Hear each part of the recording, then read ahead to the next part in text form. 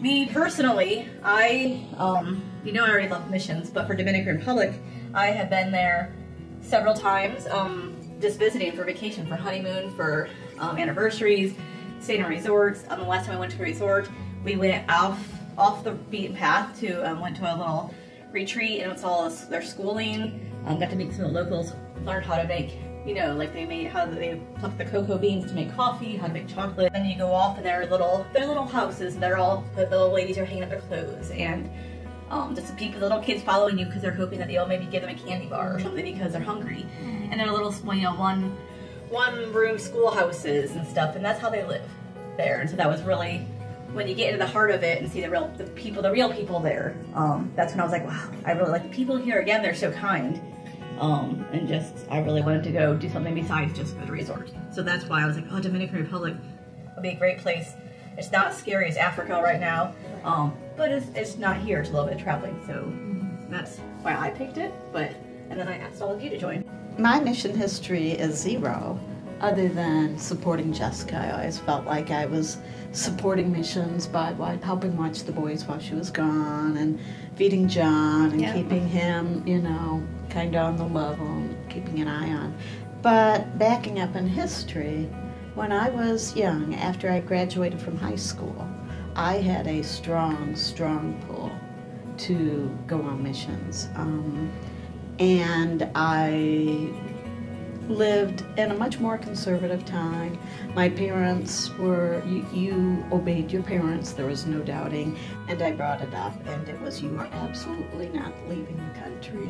This is not, we will not discuss it, period, end of story. And I was the good child and kind of went along with that and never did. But there was always that stir.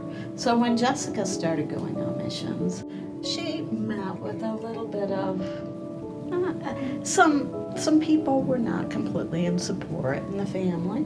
Her father was one, and I just talked to her and I said, if God is calling you, this is where you go. I regretted not having gone at that time, and I said, I'm going to be frightened as all get out to see you go to Africa. But I will do anything I can to support that, and I'll keep things going back here at home because I know what it feels like to have that pull. And over time, Jess has asked several times, Mom, would you like to go on a mission trip? And I'd always say, I think my mission right now is to stay here and love on your boys and keep things on at home fine so you can go and not feel that you have any obligations or anything back here. Everything will be taken out. I'll take over and do that. So she said, this time, do you want to go? And I said, I don't know. I hadn't considered it. And I really, it feels like a real easy transition into going because I don't know. It just feels right. So I think the time is now. And the other thing is, and I will say this to you ladies, you gotta watch it. Those years go by fast. And I realized that in a few years, I might not physically be able to. I mean, I'm fine now, but that's a possibility. You can't stop the years. So if you're going to do it, come on, Diane, get busy and go. My first experience with missions was actually the Burkina trip with 4 of you that never got to Burkina. That first trip, I was so convicted from the very first time I saw like a little video about Burkina, and I didn't know any of you. I was very new to Shawnee Alliance at that point, and I'm sitting there and I'm like, no, I am not going to Burkina.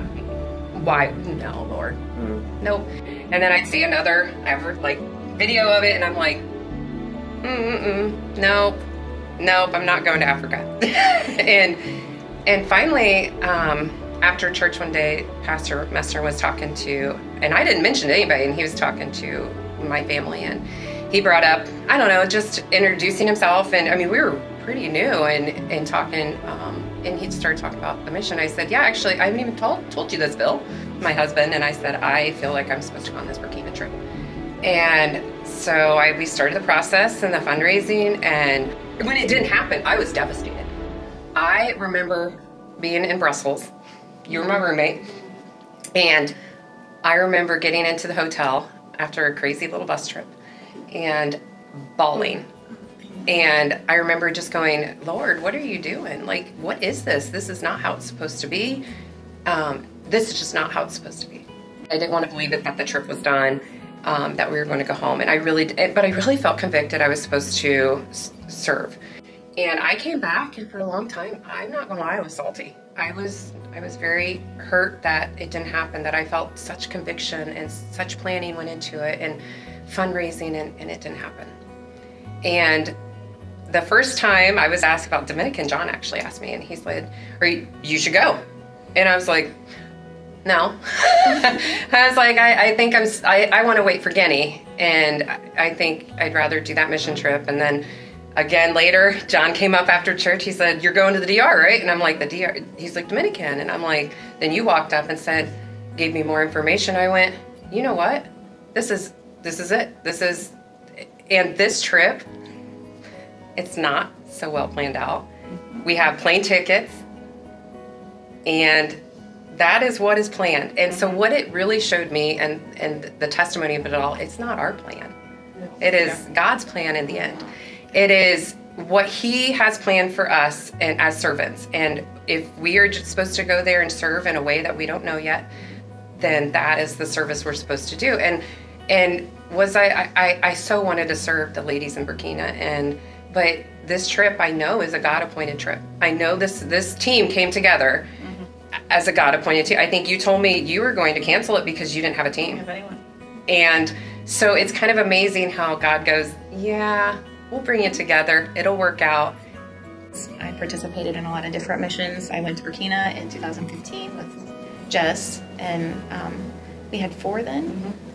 And then the girls went to Chicago on a missions, my daughters, and then we went to Painesville, Kentucky to the Appalachian outdoor festival that we served at, and then I signed up to go to Burkina again, how I met you, and that didn't work out. And then in 2019, I had some health issues that kind of just put me on the back burner in life. So I kind of just backed up and retreated. And so after that, I had kind of just been pretty fearful of serving. Like, I used to go to the soup kitchen in Lima and serve with the people there, and I really like that's not healthy for me. And then we had the COVID pandemic, and I was like, I didn't even go to church. I mean, I was like, I just withdrew. And so with those concerns, I kind of just had decided that, you know, my health issues are going to last a lifetime, and I'm probably not healthy enough to do like long-term or overseas or anything like that. And I was afraid. I was afraid to go anywhere or do anything. And so Jess had talked and emailed to me like, what do you think? You think you'd be interested? And I literally was like, no, I'm not healthy enough to go. No. Thank you for asking me. And I was really sad about it because I thought God did spare my life. I know He's not done with me yet, but what's the best way for me to serve and be healthy? And then I thought about it, and I'm like, I'm afraid I'm not healthy enough. I am healthy enough. I'm like, I'm living my everyday life, and I'm like, I think that I'm willing to step out and do something again. And so then she texted me. I mean, I was convicted, and like the feeling was so strong, and it stirred inside of me for a really long time. And Burkina definitely changed my life. And so I look forward to what this trip has in store for me, and I'm just completely in surrender. I just said, whatever your will be for me. You saved me for a reason, so use me as your will. I remember, I think it was back in September, I seen an email from you titled Dominican Republic mission trip, and I thought, yeah, sure. But I opened it and I looked at it and I thought, I don't know, and I just kind of clicked out of it and didn't even mention anything about it to Brian or nothing, my husband. The Burkina trip, that was my first experience with missions as well. Didn't know how all of that was to go, you know, like you said, lots of planning and everything, which was all very meaningful and important. But we get there and then it's not going to happen. So it left a mark on all of our hearts, you know, on how we go forward from that process. But I believe completely in my heart that everything that we go through is another step for something bigger. I've always thought that way. Didn't know what it was. You never know exactly what's around the corner. You just don't. And you said something along the lines of working in a coffee shop and with young people, going over the English language a little bit, that, and someone who bakes. I love to bake. Yeah, no secret there. So I thought, this is not irony. It's just not. I don't think so. So again, I mentioned that to Brian about that, and he's like, "Wow, that's kind of cool." I'm like, yeah. So it fits in with my desire to serve. Not that I have to go far, but still, it goes right along with how my heart goes. And I work in a coffee shop, so there's, again, not irony. Maybe a touch, but not really. What's amazing though, you brought up the funds, you know, and the crazy thing is like we all had money. I mean, except Diane, from the funds from our Burkina trip that were left in this account sitting there, and if we would have had to fundraise, it wouldn't have been. We wouldn't have had time. This is true. Because it was. I went, oh my gosh, this is seriously like when it was finalized, like 6-8 weeks away from the time we decided our team, and you know, this is it. So that it all like just started falling into place within. That's the only reason it fell into place in 48 hours is because you guys were willing, and then you already had the funds. I'm like, it was clearly it was put together because there's no way just like that. Right, okay, we have a team. Gonna show up. Show up. That's all he wants. That's all he wants. So Say yes. yeah.